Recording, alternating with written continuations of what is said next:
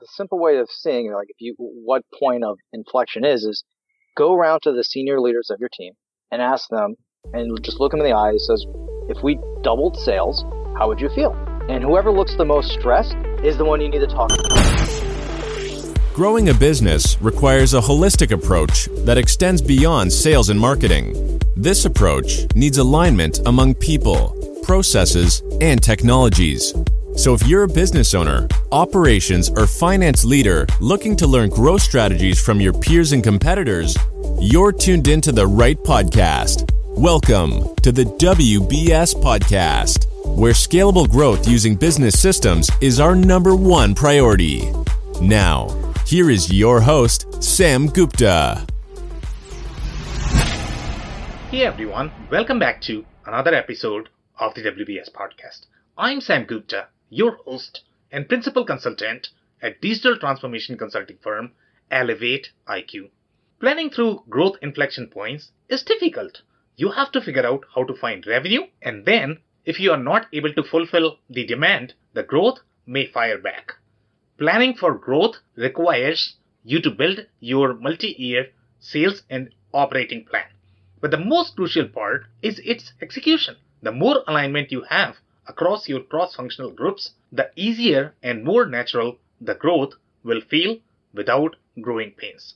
In today's episode, we invited an expert panel of cross-functional experts for a live interview on LinkedIn who brings significant finance, sales, operations planning, logistics, and warehouse expertise. But most importantly, a manufacturer and distributor who has been part of the growth journey for her company from $10 million to $200 million and experienced it firsthand.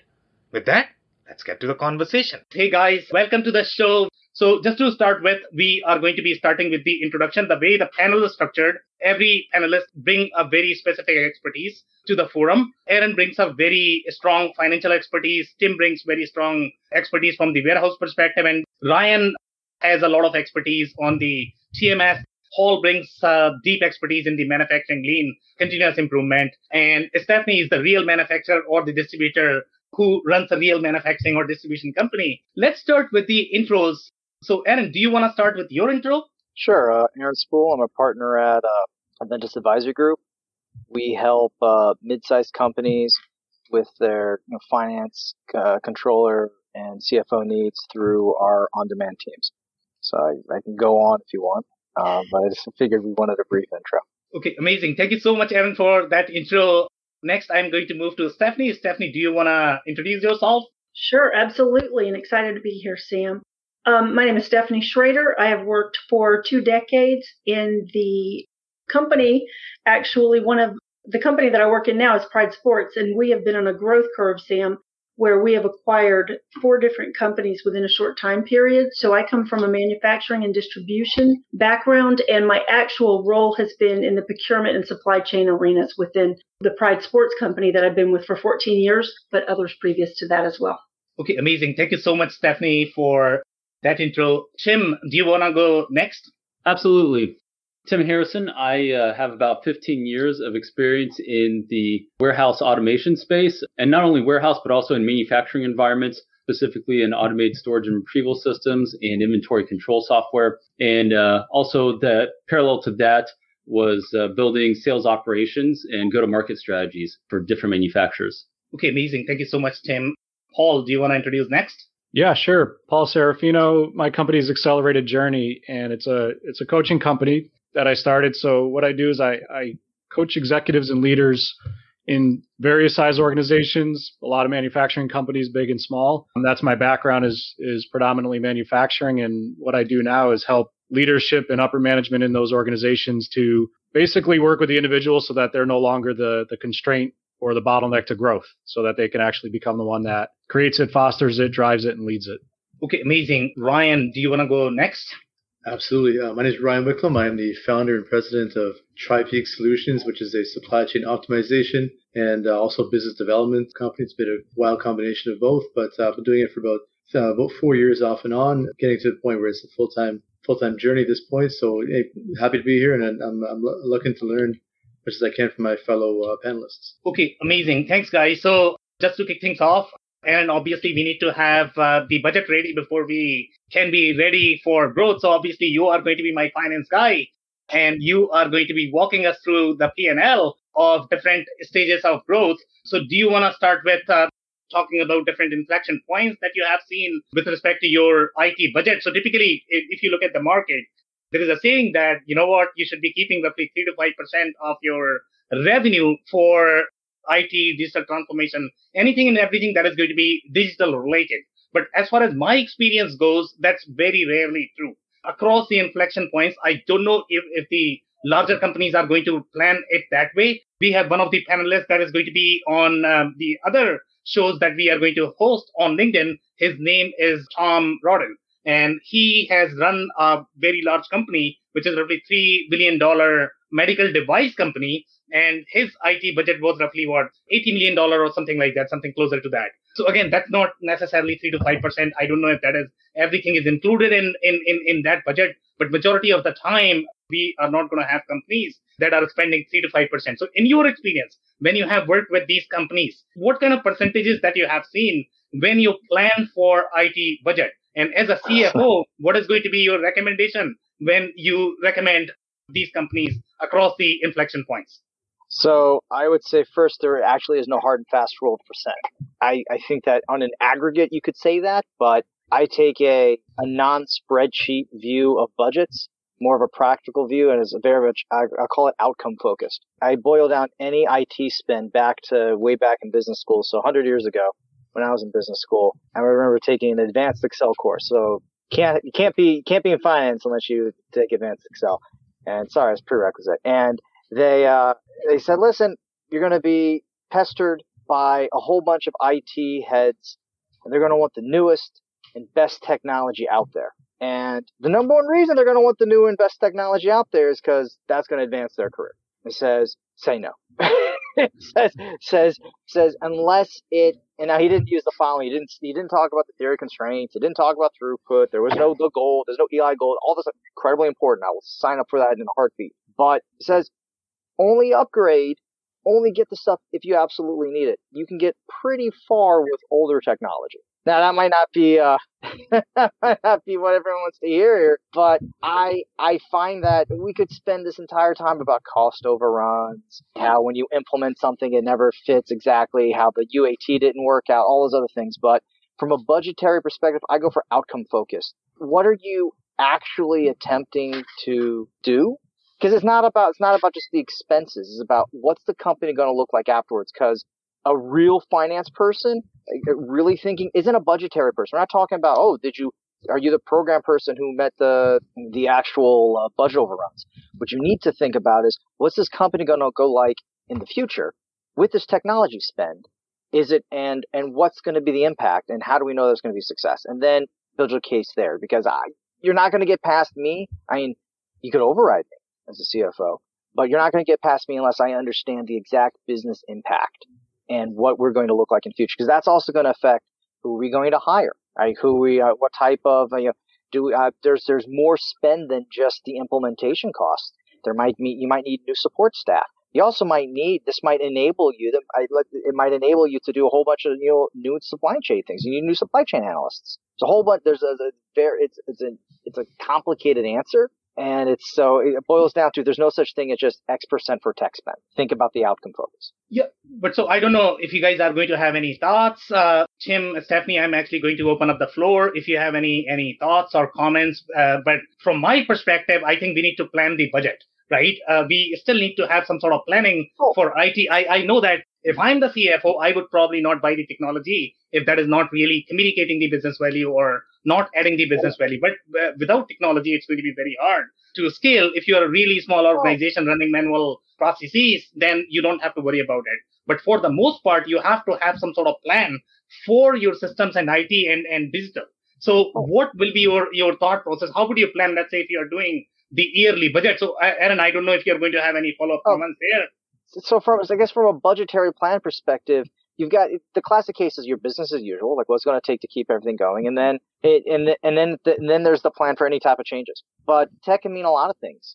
I mean, tech could be If you're a product-based company, it's the tech to support the product. I mean, there's a whole bunch of, you could be, all right, I have a digital product set that I'm selling. All right. So that's technically tech spend as well. If you're talking about tech infrastructure, I would say it goes back to the budget is the last thing that happens. The first and foremost is the operating plan and the sales plan. Solve for that first. Eventually you can solve for what's this going to cost.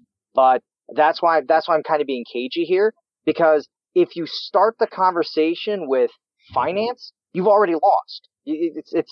I come in afterwards. An important step, yes, but why are you spending your money on? I'll go back to outcome focus. The budgetary stuff, that's the easy stuff. You get yourself a good program manager, crack the whip, making sure that you don't have cost overruns, making sure that everything's aligned. That's all PMO, project management organization stuff. But in the end, but the budget is the last thing I think of. I want to think about, like, if I'm thinking about tech spend, I think about ERP, I think about digital transformation, that whole side. I'm thinking about outcome focused. Why am I doing this, and what is the eventual goal? Because I'll tell you this, I bet you, if I give you from a finance perspective, we're playing just the finance game. If I had a scenario in which I could hire 5 very low cost people to run a manual process, and then hire another 5 even lower cost people than that to do error checks, versus a multi-million-dollar ERP implementation that the odds are is going to have a cost overrun, because what is it, 85% of ERPs are not implemented correctly. There's the ship graveyard of hunted old ghost ERP systems out there, way strips out, right? So if I had a choice to be manual and actually know that it works, might be inefficient, but I know that it works, versus millions upon millions of dollars that I'm going to spend into a black hole of nothingness, I'm choosing manual. Sorry. So I'll go into is just like, go back to what am I going to use this for? And then everything else will come to it. Right. So here, just to align our understanding, number one, if this is going to be related to the product, we are not talking about that sure, here. We are talking about business processes. We are talking about how we can plan for a scale through inflection points. And Stephanie, now I'm actually going to move to you, right? So since you have grown from, you have been with your company for the last 15 years. Again, manufacturing and distribution are very different business overall. The way the business model works, the way their financials work, the kind of needs they are going to have from the system and technology perspective. So let's say if you are planning for a company that is doing $10 million versus planning for a company that is doing $25 million versus you are doing planning for $100 million. The planning is going to be very different. The system needs are going to be very different. The kind of people you are going to need in the organization is going to be very different. So how would you plan for this? If you don't plan, then it's going to be really hard. You cannot simply go that, today I'm 10 million and I'm simply trying to get to 20 million somehow. It's going to be really hard. And that's how majority of the SMB companies struggle with. So Stephanie, you have a lot of experience in supply chain planning. So how would you plan, let's say, if you're going from 10 to 25 to 50? Well, and I can even take it a couple steps further, Sam, and tell you how we have gone from, our company has gone from about an $86 million company as of 2 weeks ago to an over $200 million company today. So literally overnight, this happened. And there was a span of time where you could plan for this, that you knew we're in an acquisition mode. It looks like this is going to happen. However, it really happened so fast that now we are feeling that inflection period where we have been hit with this substantial growth in the distribution side, really more than manufacturing side, but we are both. And that's when it really hits you, what you have done correctly, what you haven't done correctly. And that's where a lot of that learning comes in. If you don't have the planning that's been done, and to Aaron's point, when it comes to a CFO, there is no way I could go into my CFO and just say, oh man, this is going to be so exciting. I have got Sam Gupta and we have hired him and he's going to come in and he is going to fix everything for us. And we're going to have this robust ERP and we're going to have a CRM and everything. Obviously, I would be shot down and it would be like, what we're doing now seems to work. You've got to do your plan, understand what you have. So for our company to go from 100 million or under to 200 million, we see some of those growth pains, okay? With, do we have enough people? Do we have the right people? Do we have, and Sam, you're a little familiar with our company, do we have the right ERP system? We've opted to stay with an existing ERP system. Should we maybe, now knowing what we know, and it's always in hindsight, should we maybe have stayed with the other, or should we maybe have looked at some other things? But traditional SME companies why would we want to, we already use this, it works. Why would we want to go spend $100,000 a year to either keep what this other company that we have acquired has, or look at new things? That's not even in the realm of thought in some cases. It's a lot of money. It's a lot of people. It's a lot of time and training. So yes, we are right there at that huge impact where we are working as quickly as possible to correct some things that we see that we didn't have in place, and then also perfect on some things that we did have in place, some processes and things like that. Feeling every bit of that pain, but it's a great place to be in. You just have to move very quickly, very quickly. Okay, amazing. Thank you so much, Stephanie, for sharing those thoughts. And Paul, I know that you have been part of many different organizations. You are probably going to be the guy who is going to be called first for the sales and operations plan before we can create the budget. And you have seen much larger organizations. You have seen the growing pains. And if you don't have the system and processes in place, it's going to be really hard for company to be able to scale and move through those inflection points. So obviously, it's more of a chicken and an egg problem. Your finance guy is not going to sign the check because you don't really have some sort of vision or the pitch for the growth. And it may be harder unless you get some sort of money to be able to create that plan, to be able to prove the point. So how would you approach this when you are creating, let's say, the system, the processes, the hiring plan, when you go from 10 to 25 to 50 to 100 million? Yeah, like what Aaron said, it's kind of it's a convoluted answer. It's not a straight right out of the box kind of thing. It depends. First and foremost, know where you're going. Like Stephanie said, from under 100 million to over 200 million, it happened fast. And I'm assuming that's where you want it to be. Some companies, especially when I see on the smaller end, they're 6 million, 7 million, maybe 21 million. And all of a sudden it's a single owner who started it decades ago and says, there's a chance I have an opportunity to sell as an exit strategy and be bought by $1 billion conglomerate. And they see dollar signs. Well, immediately when one of my clients went through this, it went from $7 million to being acquired by somebody who's $1 billion company with then a $200 million company who was going to be the immediate parent company. They brought in all their systems. They said, we're going to umbrella all the finance processes. We're going to umbrella everything that happens on the back end logistics wise. And we're going to do all these things, and it's going to make your lives easier. All you need to do is do what you're good at and keep production going. And it was a nightmare. It was a stressful nightmare for the president, the vice presidents within the company. The owner thought he was just going to sell and exit. And really, it turned out what he was going to do is sell and then be asked to stay on board. All these moving parts, all these things are happening, right? And after a year when things started settling out and they were learning how to use SAP for a $7 million company with I think the system that they put in was probably a $70 million, 10 times what their annual revenue. You don't need that, but it was forced on them.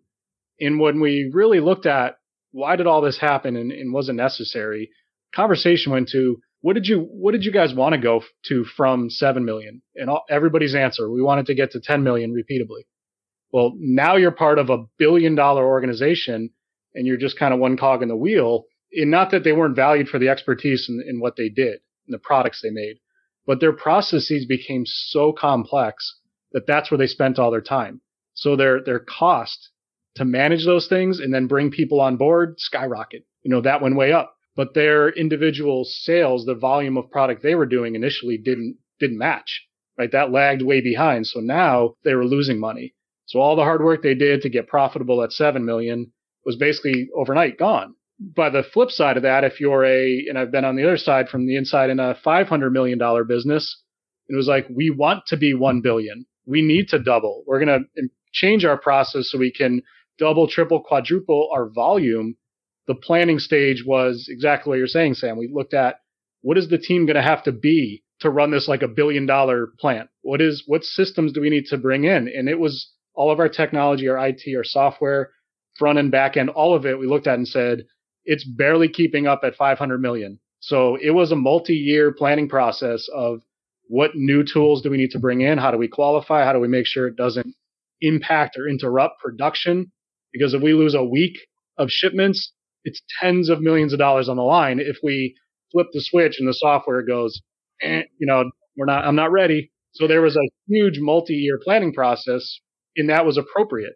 Where I think if you're, part of a $7 to 10 or even 20 million, reaching that inflection point at $25 million company. If you're there and you're thinking about what new software do I need to help me grow, and so the point of everybody before me, I think that's the wrong question to be asking. Take a step back and say, okay, we're at 20x million, we're at 15. We want to be bigger. Why? How much bigger? Is the market even going to provide the demand for us to grow?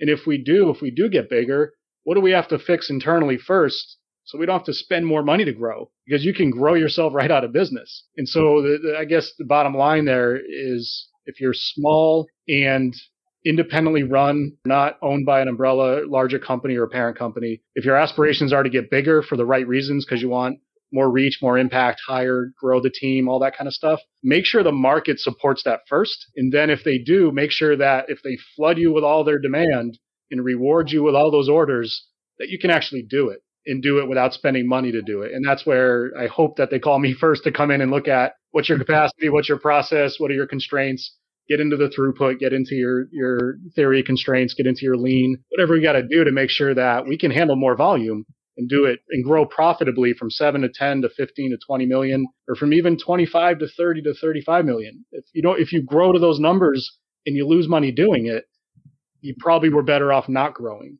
So it really comes down to what do you want to be? Where do you want to go and why? And then look at, okay, do our current systems support it? And if they do, we don't have to spend a dime. But if you know your current systems don't, it probably, if you're at the $200 million size, you're having some serious conversations about maybe months of groundwork and planning and investment. And just quickly, Sam, what I would say from the standpoint of, I think companies need to look at their current states to growth to exit considerations when it comes to selection, because a proper or improper selection of a digital system has a dramatic effect on valuation. Exactly. Right. And that's an important consideration that they need to make, because if they're coming to a point where let's say take the SAP example that you put forth, Paul, if you put SAP into a small company that's 7 million, 8 million, and then that parent company decides to sell off that $7 million company, it's now worth less because it's constrained by SAP. True. Sam, I would, the simple way of seeing it, like what point of inflection is go around to the senior leaders of your team and ask them, and just look them in the eye. It says, if we doubled sales, how would you feel? And whoever looks the most stressed is the one you need to talk to first. And Aaron, you just hit the nail on the head. That's it. You've got to be talking to the people, your senior leaders, and seeing what they bring, what they can tell you about their department. Because, of course, my boss doesn't know everything I do. He's got to talk to me. They have to talk to the individuals there and understand what are your pain points if what you said just happens literally overnight. And tech is the last thing you put in. First thing you have to understand is the standard process and operation. And there could be some very low tech and very simple human solutions to that stuff. If you throw in, that's why I'm very, very cautious with ERP. ERP is a magnifier. So in the finance terms, it's just like leverage, right? So if you add debt, it's going to magnify. It's going to magnify your pros, and it's going to magnify your cons. And so so it's the old joke in finance land is, listen, I only lose 5 cents on everything that I sell, but don't worry, I make it up in volume. If you can't figure that out, then you got to go back to remedial math. But it's and so I am the ultimate. I am the ultimate. I'm gonna say skeptic when it comes to ERPs or any type of technological solution. I'm very, very cautious. Nail the operation. And this is the stuff that no one wants to talk about. Everyone looks at, the new shiny toy of this ERP system, and there's a lot of slick, very impressive implementers out there. And I don't know if you've ever been through the sales process of some of these. It's the demo. It's beautiful. So Tim, I know that you have not spoken, so I'm actually going to lean to you. Okay, help me. I'm the manufacturing CFO here. I am struggling. Okay, That's my pain. That's my growing pain. I have a $10 million company here. I have no clue how to grow this company to $25 million, and I'm coming to you. Okay, help me. How to take from my inflection point, which is $10 million. I have a lot of issues. I go to my sales complains about, I'm not getting enough sales. Right. I go to my operations complain about sales is not able to do anything. So what am I doing here? Okay. So I hear complaints from all the departments as the manufacturing executive or the manufacturing CFO. So obviously my life is not easy. I'm coming to you, Tim. Help me here. So now on to you. Yeah. So first off, I come from a school of thought where if you're going to grow, you should look at that gap between where you are now on from a P&L statement or perspective and where you want to get to. So if you want to grow from 10 million to 25 million, okay, well, what's your, cost of goods sold? What's your gross margin? What are your overall expenses? And really just plan that you should at least be spending that much money to grow the business to that point. So if you need to double your sales team, you have to double your IT budget. That shouldn't be a shock because that's what you're doing today. So to get to where you need to be, it should at least be that. Tim, I'm going to respectfully disagree. Well, but what happens is once you get to that point, you should be able to actually back off on your expenses and have some scale that has really played into your expenses so that you can reduce IT, reduce that spend. But from a budgeting standpoint, big picture, whether you're a $1 million company or companies I've been part of, almost, $500 million, that's how they look at it. From the board, the board wants to know what's the worst case, not what's the best case, not what's touchy-feely. It's what's it really going to take to get us there. And there's a capital investment because for you to grow from 10 to 25 million, you're not going to be able to do it very easily with just, a couple percent here, a couple percent there for capital. You need to have some real investment in the business to grow to that point, which, speaking to like a merger or an acquisition, that's what those are. People buy other companies because they're already there. And then they just really, they're looking at saving on the expenses, the SG&A, and that's how they're going to maximize their profitability of those, that grouping, that coming together of those businesses. Now, if you're going organically, that's a different story. Organically, if you want to grow from 10 to 30, 40, $50 million, that's a pain point. Unless the market, like was spoken earlier, if the market is really loving you, then the money is going to come in, but you need to be able to keep up with that demand. And, going into the warehouse side of things, the automation side of things. Yeah, we have lots of cool toys out in the space right now, but the basic building block is what's your process? If you don't have a documented process and you don't know what it takes to fulfill an order or to manufacture a part, you get through all the fancy bells and whistles you want at it. It's just going to amplify, just like an ERP system. It's just going to amplify your problem. And, really, you're not going to get anywhere. You're actually going to be wasting cash and capital and not being as productive. So really, you got to know what that process is. So even like, $10 million to 20 million, you need to be looking at what's the real work that's being done and how do we support it? Well, Tim, I'm gonna push back a little bit. The slope of your or the ratio of your expenses to your revenue should shrink over time, meaning that you should increase in margin over time. If you came to me and say, listen, I want to double in size, but I want to have my margin, the net effect is nothing. So that's what happens though when you grow in volume. I mean, any big organization, you see that margins start to creep down. Manufacturers that have 30, 40, 50% margin on a product, once they get to a certain point, they know that that margin is going to drop because of a competitive landscape. Now they're competing with more people, and at that volume, they're competing with the same people before. If you're talking about any type of expansion, and for granted, I understand that you got to amortize the capital expense over time. Yes, so not from a cash on cash perspective, but it goes back. What's the purpose of growth? If you cut my margin to the point in which the net effect, the net is so much lower with the larger scale, it's not worth growing. The purpose of growth is profit. So even if you're growing, if your margin's decreasing, your profit over time is still getting bigger. So it's not that, we've doubled our company and we're getting half the net, the net profit. You should be somewhere in between and likely on the higher end, but it really depends on, how fast you're growing. If you can control your growth, if you can grow 5% a year, by all means, your expenses, they're going to keep shrinking and shrinking relative to, your revenue. But if you're growing from 10 to $20 million, well, you better come with a big checkbook to make that happen because it's not going to happen very easily. Just, throwing a little bit here and a little bit there. You really have to do it with intention to see those kinds of results and be willing to make major changes in an organization. That's going to require maybe different people, different executives, different leadership. Just it's all across the board. Just a different way of doing it. Can I jump in? Does any of this matter? Any of the financial part of it?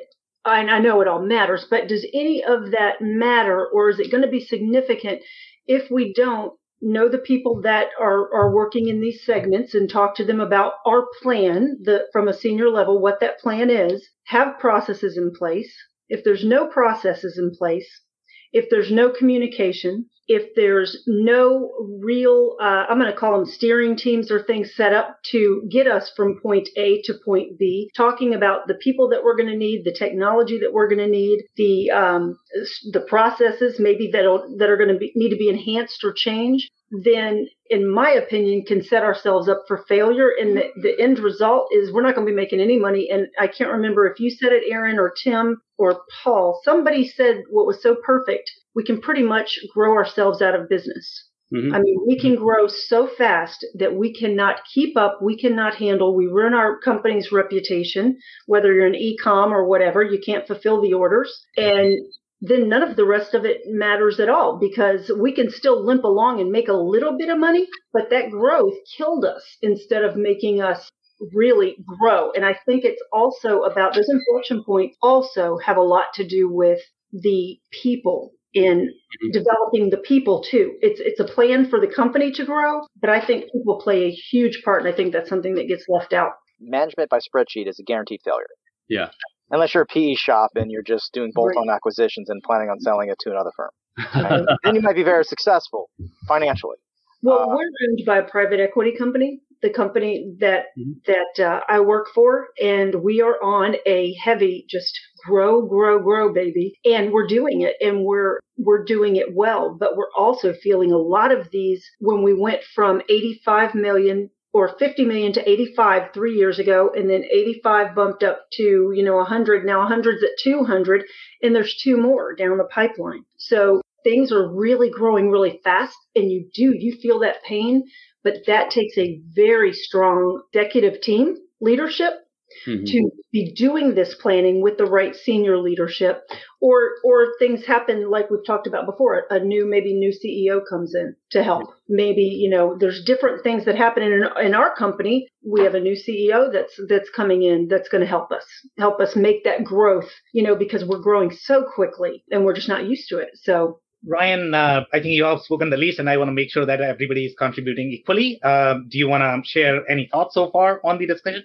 No, I think that the points are valid. I think that everyone's going to hit on the head in their own way. I think, I'm a big believer in good strategy, bad strategy. I think a bad strategy is to plan too far ahead without looking at the incremental steps that will support that growth. And like Stephanie, like you said, if you don't support buy-in by determining motivations of the players involved, then that's a step for failure right there. Like, you're going to have your people, people, process, and that kind of thing. People are the most important. And if your people aren't buying in, they won't, pardon the phrase, but they won't haul ass for you. And ultimately, there's going to be a trip up at some point. And I think that when you look at the good strategy versus bad strategy, you look at these coherent actions that are the result of kind of looking at what our current SWOT analysis is versus our future SWOT analysis, and then determining these incremental baby steps that support that growth. I think you're thinking way too far ahead. And I think that you ultimately trip because you haven't put that foundation down that's necessary. Okay, amazing. Paul, do you have any thoughts at all? I think you have not spoken for some time now. Yeah, thanks, Sam. And Tim, you touched on something really interesting about as you are growing, there's a chance margins are going to shrink over time, right? And we do see that in a lot of businesses. I think where it does happen is when the market is price competitive, and maybe they move either into a new market with different players who are a lot tighter on price, and they're like, we've got to just break our way in. We need 10, 15, 20% of this market to get a foothold. But that's to the point about good strategy versus bad strategy, right? That may be a very good strategy to sacrifice margin by going into a lower price market, but just getting market share and growing that way.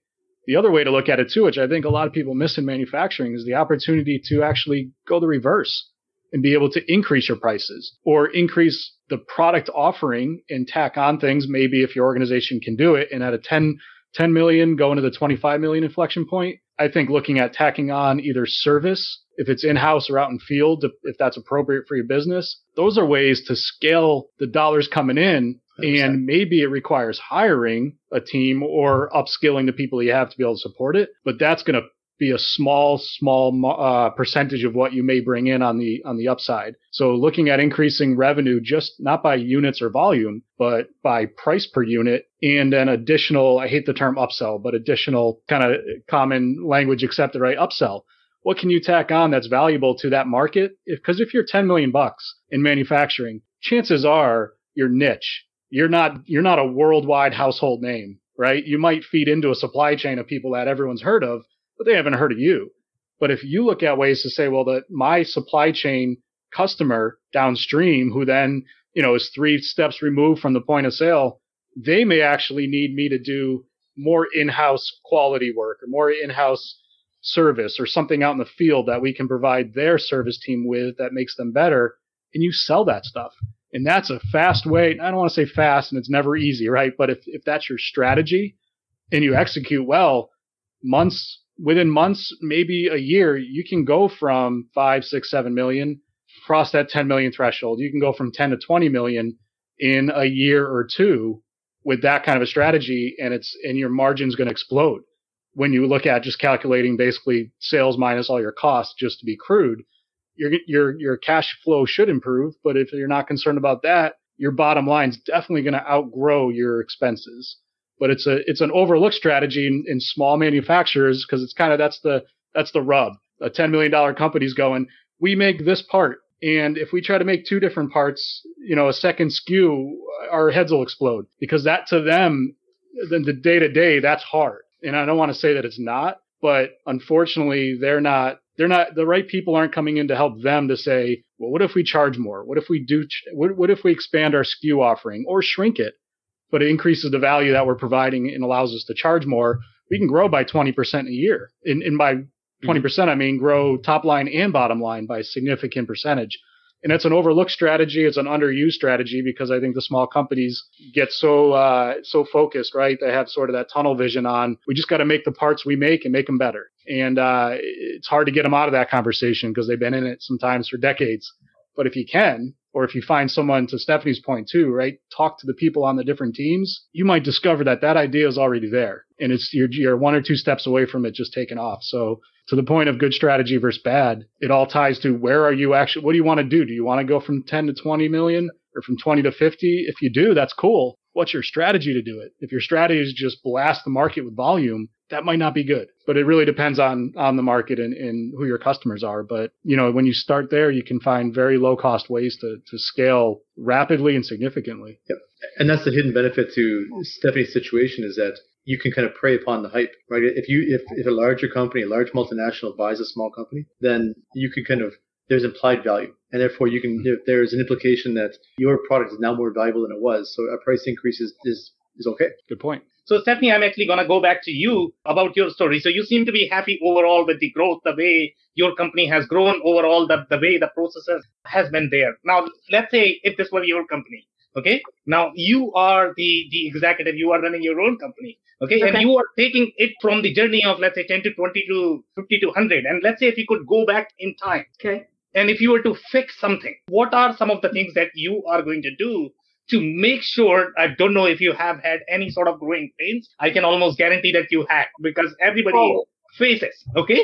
So if you had, what are going to be some of the planning or strategies that you are going to consider to make sure that you are not going to face those growing pains? So in my opinion, and by my experience as well, a lot of small companies, whether they're small or that small, medium size, okay, you get into this mentality of, well, you've got tribal knowledge and we all know what to do, and there's no need to write anything down. The process is you do X, Y, and Z, and that's done. Now we can move on to the next thing. It's not written anywhere. So you grow a little bit bigger and the process becomes X, Y, Z, and then 1. And we now just have more tribal knowledge, and we continue down that path. So if it were my company and I was growing rapidly, number 1, we'd have standard operating procedures for every department, whether that be we hire someone to come in and do this for the company, whether this be every senior leader of the team,